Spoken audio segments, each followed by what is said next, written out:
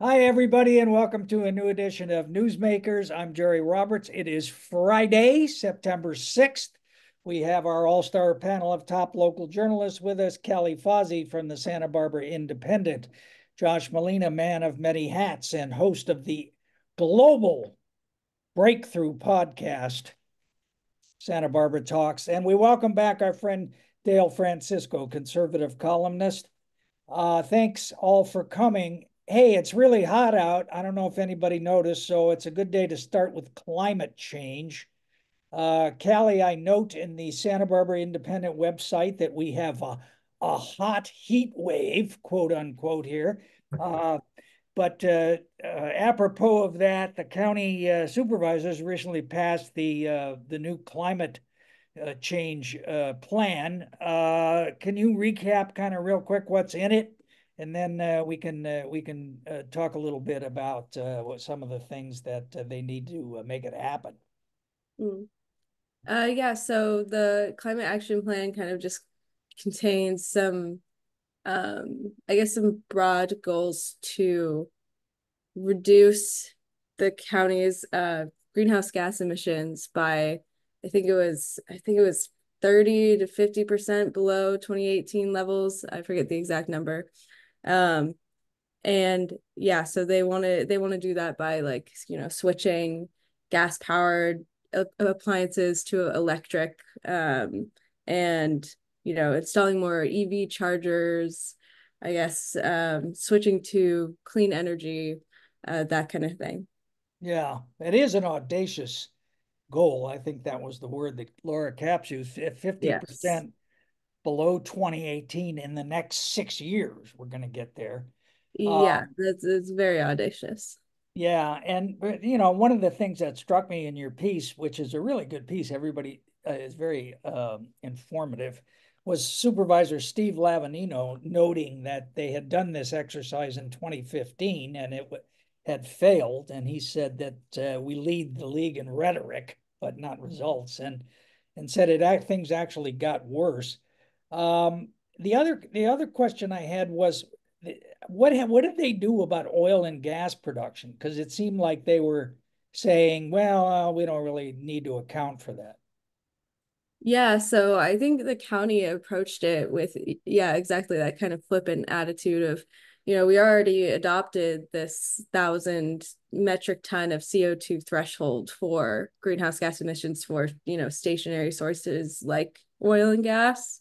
So we don't need to include that. Oh, and they're already regulated by all of these, like, state and local agencies. Like, why would we need to include them? But that so they weren't included in the original CAP, but that got a lot of pushbacks from environmental groups, of course. Um, and so they kind of, like, it's almost like a sticky note afterthought of, we will, review way they're directing county staff to review ways that oil and gas can reduce their emissions, or, like, the county can direct oil and gas operators to reduce their emissions, and then the staff will come back to the board in about 6 months with those recommendations for their consideration. um, but it feels more of a, like, like just a way to alleviate the environmental groups for now. But yeah, I don't know. Feels more like rhetoric. Like, Yeah. And that it means comes, you know, as this business that the board did with, or that the county is doing with Sable Offshore Oil, the new company that's dealing with the what used to be called Exxon or somebody. Now they're gonna be able to restart apparently operations because they're gonna put the shutout valves underground or something. I didn't quite understand the whole thing, but there are definitely, it appears, going to be offshore oil operations. Yep. Yeah, I think that, Sable's, presence hung pretty heavily over the meeting. They were never mentioned by name, but that idea that they are going to be restarting these offshore platforms and restarting this pipeline that caused the devastating 2015 Refugio oil spill is just, yeah, I think it was definitely on the back of a lot of people's minds. Yeah, and then they had the cost in there of 337 million, but it was kind of unclear what that's all going for, charging stations or something. Yeah, I feel like that's probably mostly going to be charging stations. I know those aren't cheap, and I think that they have big plans for, putting them into like multifamily residences and kind of making it so that EVs are more accessible to like lower income like populations and um multifamily communities. Yeah. Hey, Dale, you were correct me if my recollection of history is wrong, but I believe you were on council when the city first adopted the city of Santa Barbara first adopted a climate plan or began to do to talk about doing that. But have you kept up with it? What's the latest from the city on the climate front? Well, I've kept up with it a little. I mean, to me, this whole idea of climate action plans, especially from a place like the city of Santa Barbara, I mean, what is our contribution to the CO2 emissions? We don't have any coal power plants to close. Uh, there's a there's a real lack of quantitative thinking among our local politicians, and the things that we've quote unquote done to solve the climate problem, like banning new gas stoves. I mean, it's not going to make any difference anywhere in the world. So I look at all of these things as mainly political exercises. That's what it's about. Um, but I did note in Josh's article, Josh, you had a great quote uh, from Megan Harmon about what outstanding leadership the city of Santa Barbara has provided for sea level rise adaptation, Well, which is look behind Josh. That used to be his backyard. that's right. That's true. Okay, so it's a good thing that we're working on this. Well, one of the things that I can't remember where I noted it. I noted it somewhere. You know, NOAA keeps track of the sea level rise in Santa Barbara, and it hasn't changed. The rate of sea level rise has not changed. It's like 0.19 millimeters per year. It hasn't changed since they started measuring it in 1973. And in fact, in the last few years since they adopted the sea level rise adaptation plan, it's gone down to 0.15 Well, millimeters. the plan is working then. That must be it. We have an incredible city council. We really do. Josh, you want to weigh in on the climate? Well, environmental reporting has never been really my thing or interest, quite frankly. But I will say my background with Goleta Beach, I like the park. I like the green. I've had plenty of picnics, barbecues, birthday parties. And I do think that we need to do more to restore and save the park, the green space, and not just let the sand and the water take over everything because it's an outdoor space for a lot of families, myself included. And if you're there, it looks like it's shrinking rapidly. I would just say to Dale, I'm not disagreeing with him, but the perspective I hear from other people is, it's like it might be symbolic, the work, but everybody has to do their part. And so even if it doesn't make a big difference in the grand scheme of climate change, it's good to sort of do these things because these people who live here go out in the world and they have the potential to make other impacts. It's like what is it, the starfish you throw, the sea star you throw back into the ocean, it makes a difference for that one, not for all of them. But I don't know. It feels like, they have to be doing something. I It's more good than bad, or are you saying it hurts jobs by? Well, Well, here's my other question about it, and Callie noted this in her piece that they also want to ease the environmental review process of future development projects. So at the same time we're building all this housing, 800,000 units or however many it is, we're going to ease the environmental review, and that's going to help us on the climate. I don't know. I don't know. That seemed a little Why contradictory. don't we just let our friend Elliot Jacobson, we'll install him on the board of supervisors and he'll fix all of this, which I guess the Elliot greatest is answer to all of this is it's just vetted. stop It doesn't matter. creating new Although, things. all right, shout out to her to Laura Capps because she did make a good point, I thought, in your piece, Callie, where she said, we can start with what we can do, which is the school districts and cottage hospital and institutions that have some control over this. All right. All right. We'll leave it there. The hot heat continues. Meanwhile, and let's talk a little politics, starting with the tax increase that's going to be on the ballot in the city. I guess we've decided to call it Measure I. This is the 1/2 cent sales tax increase. Dale, you've looked at this. Now, this is for what? General fund spending, correct? This is not for infrastructure or anything else. We already did that. Yeah. No, I mean, they've got a calculated, I think it's $7.5 million budget shortfall. And so what do you do when you have a budget shortfall? Well, of course, you raise the taxes. Um, I look at this council. I mean, this is a council that really has not fundamentally changed its philosophy since Kathy Murillo was mayor. And I think Randy's had a good influence, but they're still making the same kinds of decisions they were making before.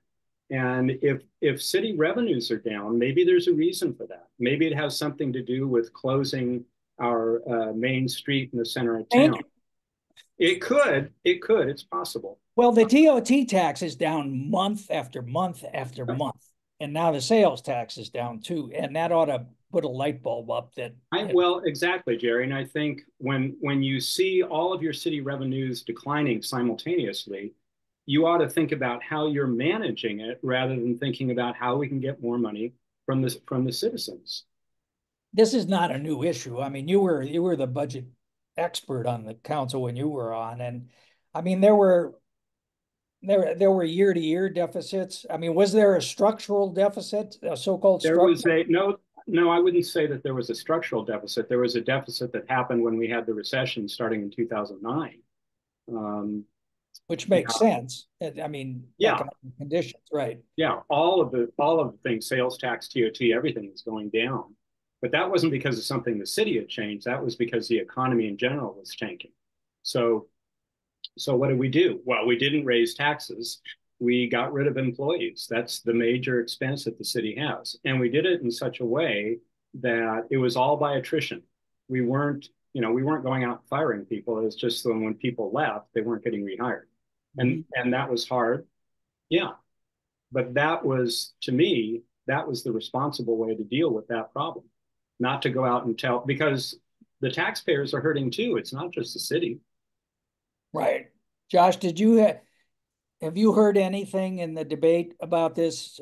Well, it wasn't much of a debate, but in the discussion of this on council that would indicate there's anybody who's looking at it with that perspective to look at the expense side rather than the revenue side all the time? Yeah, well, Megan Harmon, she's opposed to this sales tax. She voted to put it on the ballot. Councilmember Alejandro Gutierrez is also opposed to it, although she voted to put it on the ballot. I think that Megan Harmon's perspective is we put so much aside in reserves and it just sits there that we should maybe figure out a way to use that money when we need it, which is when we have these deficits rather than leaving it there. And I don't think she's talking about the emergency reserves, but she's talking about just the general fund contingency reserves. And I think that, when you cover this stuff for a long time, you see these patterns, but you have a new city administrator who I know you're a big fan of, Jerry. We've got relatively new, He's going to be on the show on September 20th. Mark your calendars, save the date. Okay. Yes. A new finance director. And I think that, in the world of urban planning and governance and city management, public administration, it's like well, let's increase the sales tax by 1/2 cent. Oh, look, Oxnard is more than us, and look at these other cities, they're more than us. But it's just what I don't really like about what they're doing is the presentation of it. They're like, we need to keep public safety in Santa Barbara, and passing this sales tax will allow us to do that. And it's just such nonsense. Like, if we don't pass the sales tax, we're still going to have first responders and public service, public safety. We still are, but they kind of like try to hit that home as though we're going to be in trouble there. And there should be other things that they're looking at in addition to, this regressive tax. And I don't see anybody coming out strong against it. I see those running for office as being just parrots for the city administration, which is always a problem. Like we don't elect elected officials to be parrots of management. We elect them to be overseers of the board, of the management. So I don't know if there'll be any organized opposition, but with all the stuff on the ballot, and if you live, you're going to be voting on a hotel bed tax in the county, a sales tax. Yeah. I don't know. They better pull out all the stops to get this thing passed. Well, you're right. Just the Measure H, which you just referenced, would increase the transit occupancy tax, which everybody always loves to do because that's not us, that's somebody else. In the unincorporated county, it only affects, I think, 24 facilities, but one of them is the Miramar. So what's that, $1,000 a night or something? So that could be. There's a couple $1,000,000 they're looking for there. And then Measure P, which is actually, how do we describe this? An extension of a bond issue for City College. And Dale, you have spent the last 3 weeks deeply immersed in the 1,000-page report discussing Measure P. What'd you come up with? Well, I think I need at least another 3 weeks. But I can tell you, I read they have a budget sustainability work group that's been at work for 2.5 years on this, and they came out with a report in April, which I did read, and I don't claim to understand all of it, but some of the amazing things that I found there, and Josh, I'm sure you can speak to this as an instructor. The most startling thing to me was their enrollment peaked in 2010 at 18,761. In 2023, enrollment was 11,656.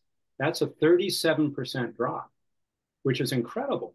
And then and that 11,000, that includes people who are attending class remotely for Zoom classes, right? So who knows how many people. Josh, you can probably tell us how many. Is City College a ghost town? Didn't you have to give up a class or something, Chief? I mean, City College is not as busy as it was 10 years ago, 5 years ago. There's fewer people on campus, enrollment has dropped. And I kind of blame a lot of that hysteria we had a few years ago where people were saying international students were coming in and taking over local housing, which was just not true. But the college then kind of like responded to it from a PR perspective and took in less or recruited less. And now we're trying to get them back. But Josh, don't you think the major cause was COVID? Yeah, we haven't bounced back since COVID, and it is not what it was in terms of the number of people on campus for sure. And it's affecting a lot of classes, so that is true. So is the point you're making, Dale, is we have enrollment, so why do we need to pass the bond? Is that it's not necessarily that, and there might be a reason to pass the bond. I was shocked that Dale's not actually formally. I've still got 3 more weeks. He's still thinking about it. But I think his credit. Part of what they're saying in this report is if enrollment goes down by 37%, and then our income from the state goes down accordingly because they get I can't remember what the name for it is, but it's some funding that they get from the state based on the number of full-time students that they have. Okay, so that funding is dropping by a similar amount. It hasn't yet because the state passed some things to relieve the burden of COVID absenteeism, but that expires after this year. That's over with. Right. So they're going to get hit by the full impact of this starting next year. Right. So I understand, they've got less money to work with. And if they can move all of the maintenance and construction funds out of the general fund and into this Measure P stuff, I understand the advantage to them. Yeah. There are buildings on campus who are badly in need of upgrade and retrofit. I understand your classroom has been particularly hard hit, Josh. I have a great classroom. You need the coffee bar in there or something. Yeah, but we're in the multimedia. No, the campus center, is definitely a building that is in need of restoration and seismic retrofitting and that sort of thing. So I mean, it is a big bond measure, but I think in the context of all the stuff that is on the ballot, that It's I going to wouldn't get, if it guarantee goes off. anything is going to pass. Yeah, it's a $198 million bond extension of Measure V, which was a bond passed in 2008. And you'll all remember Measure S, which was defeated in 2014. So, it's interesting. Marsha Croninger, who is, I think, triple smart on that board, voted against this thing. So I think everybody should take a hard look at it. Apologies to Jonathan, our friend Jonathan Aboud, who is leading the charge on it. And then I just want to mention one more thing, which is on the statewide ballot, and we'll have a special show on all the statewide initiatives, but Prop 5 would reduce the threshold vote from 2/3 to 55% that's needed for bonds to do with housing and infrastructure projects. So we'll keep an eye on that one too. All right. Josh, you were at the Labor Day picnic. You're doing the Lord's work out there. God knows on your holiday. The Democrats were celebrating their candidates, and there's a lot of them. I mean, we talked last week about the two city council races in Santa Barbara, which are hot, but there's a lot that's on the ballot. There's Goleta Council and Mayor. There's Unified School District, which I know, Callie, you're deeply invested in. And the County Board of Education has a couple of seats. City College has a good race. And of course, Representative Salud Carbajal is too chicken to debate Tom Cole. Geez, really, Salud? Come on. Anyway, but I digress. He's not Josh, going to come on your show now, Jerry. You keep talking. he loves to come on my show. No, so what was the mood of the Democrats? Who was being highlighted? First of all, Labor Day is not a holiday for me at Newshawk. We get 2 holidays a year, and we have to pick them. So I usually save it for Christmas and Thanksgiving. But that's me grumbling beside the point. So Monday was a regular day for me. But yeah, You get your birthday, right? No, Jerry, I don't get my birthday. I get two days a year. Okay, so anyway, the Labor Day barbecue is always really incredible because you have this gathering and collection of Democratic elected officials, activists, party activists, and they're all in one place. And it's a presidential year, so there's a lot of energy, a lot of buzz. There's almost 300 people there, and we heard all the candidates sort of talk about they had a minute to talk about why they're running. And so it was pretty cool. Laura Capps and Doss Williams stood up there shoulder to shoulder and talked about the Doss go over a minute? Oh yeah, definitely. He went first and he went longer than a minute. And so they talked about the transit occupancy tax increase and stumped for that. So that was kind of interesting. And then candidates for Santa Barbara City Council, at least Democratic ones spoke, Goleta, Santa Maria, Buellton. It was a big event and a big deal, and you get a sort of sense of where they're headed in their campaign. They're obviously energized by Kamala Harris and her presidential campaign, so that's infusing a lot of energy in this campaign. Were the Unified School District, were the school board candidates there? Yeah, Celeste Caffrey, Bill Banning were there. They are the Democratic Party. These are only Democratic Party endorsed candidates. They were there. They spoke for a minute. Wendy Sims Moten, the chair of the board, she's not running. She's typically been endorsed by the Democratic Party. So there's some seats in play there. Not there, by the way, with no big surprise, was Mike Jordan, who, as we talked about at length, was not endorsed by the party. And he was there last year. He's there every year. So he wasn't there. So that was interesting. How about Sunita Beal? Oh, yeah. Sunita Beal is running for re-election, and she was there too. And she gave a talk as well. Right. So, Callie, it looks like we got 2 appointed incumbents and 1 open seat. This is really the first time. Well, it's the second election when district elections happen, but I think this is the first time when we'll have an entirely district elected board. and I know you're going to be interviewing all those people. Is the Independent going to be doing any kind of public forums? Yeah, so we'll be holding a forum on October 2nd, from 5:30 to 7:30 at the parish hall. Yeah, and we'll be interviewing all the candidates. Should be cool. Okay, all right. And I trust you're going to ask them all about literacy and what the all right thinking people agree is the correct way to teach reading, which people may have read about. All right, Josh, real quick, that there's a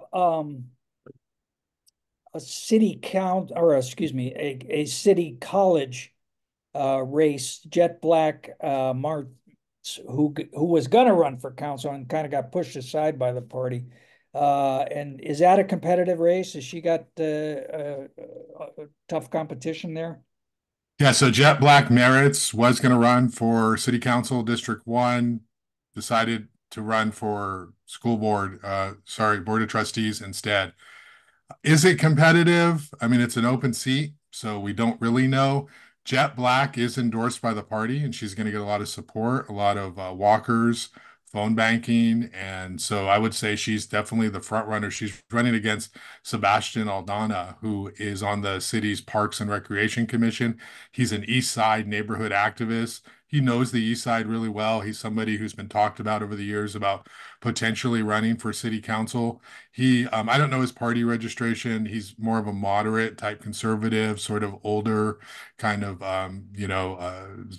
just a different sort of perspective on local issues, a little bit of that anti-government perspective. So I would say Jet Black is probably going to win because she's just going to have more support and more resources, and Sebastian's not going to have that party. So, I mean, I guess if Sebastian were to sync up with Alejandro Gutierrez's campaign and they work together, he knows a lot of people and he's worked in the Was district. he not one of the original plaintiffs on the district election suit?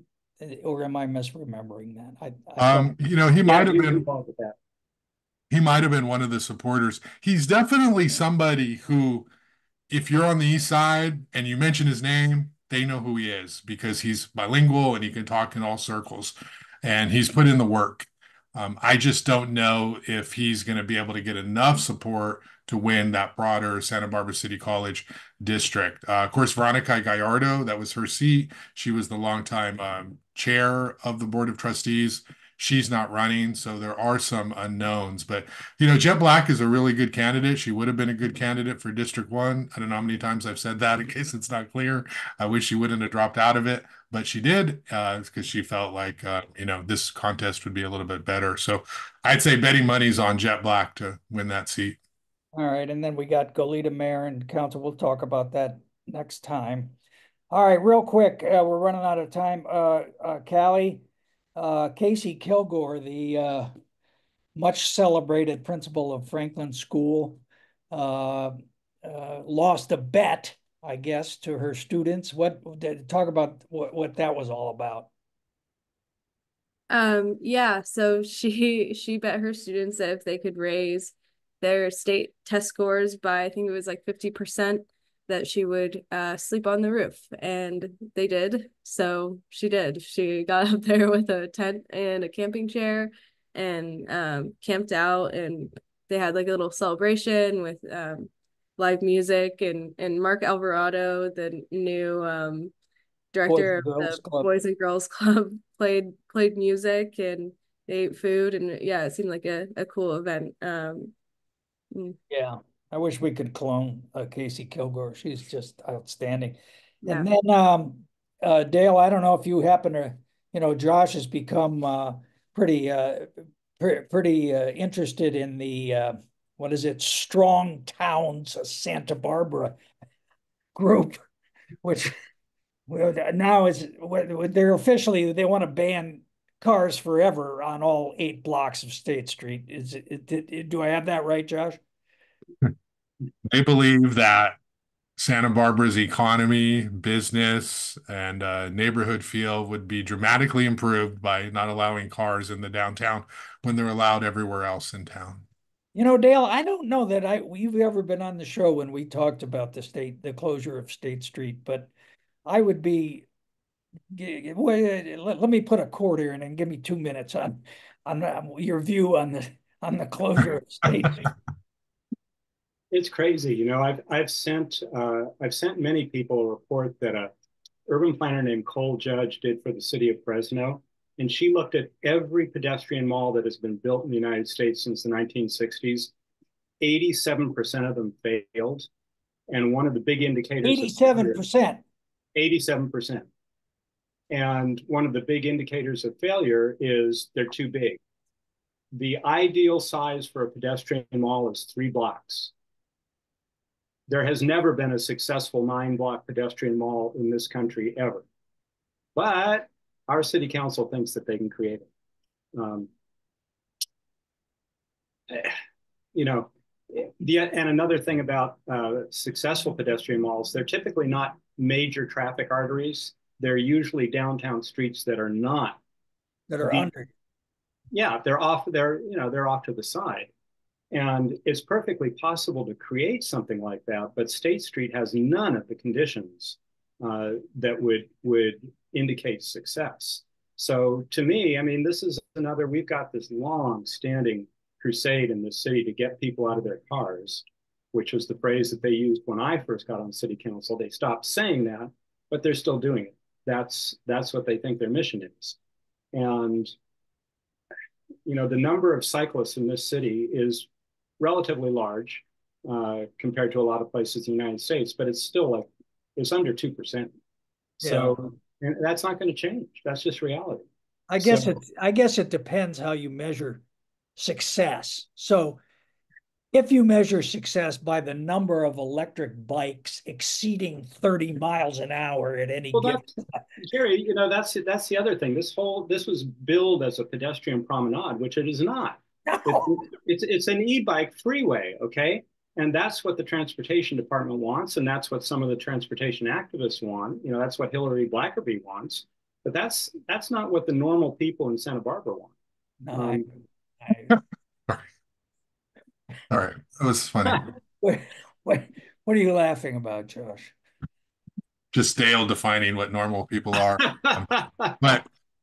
So I covered the Strong Towns event, and it was it was a cool event. Sullivan Israel is a local, and he put on this event. It was panel discussion, and he talked about the importance of making this downtown area a place for different people, pedestrians, bicyclists, transit. He went to Jerusalem and looked at how it works there. Dale's trying not to laugh right now. So, he showed all these slides. They talked about housing. They had another individual talk about the economy. And so it was very interesting, but I think it's important that we hear from those strong towns activists themselves directly, so we get those perspectives. So there's a lot of interest in the story. We don't know what the State Street Master Plan is going to do, how long it's been. I will say, though, that Dale is right. Like, the downtown is a bicycle thoroughfare. I was down there this week a couple of times with my daughter, and the pedestrians, they're back on the sidewalk. That's where everyone is. There is like a little strip that you can walk next to the bikes, and it is kind of annoying. And I'm not trying to advertise this, but I was doing country line dancing, and they block it off on State Street on Wednesday nights. And some of the bike people just bypassed that and went through all the, 50, 75, whoever people are out there. And so that on your Instagram? Are there pictures of you doing that on your? I need a few more lessons before it's on my Instagram, Jerry. But I do think even the Strong Towns people believe that the issue of electric bikes is something that has to be addressed because it's taking away from their larger goal, which is to have it be a pedestrian bike area. But the electric bikes are a thing. So no, I'm not drinking the Kool-Aid, Jerry, but I'm a reporter. I've talked to everybody. All right, we're going to leave it there. Callie, thank you so much for battling your illness to come in. We'll get to those special wildlife crossing signs for the bears next time, because I'm still trying to figure out how the bears know where the wildlife crossings are. But Dale, Francisco, Josh Molina, Callie Fausey, thank you so much. Thank you all for watching, and we'll see you next time on Newsmakers. Thanks, Jerry.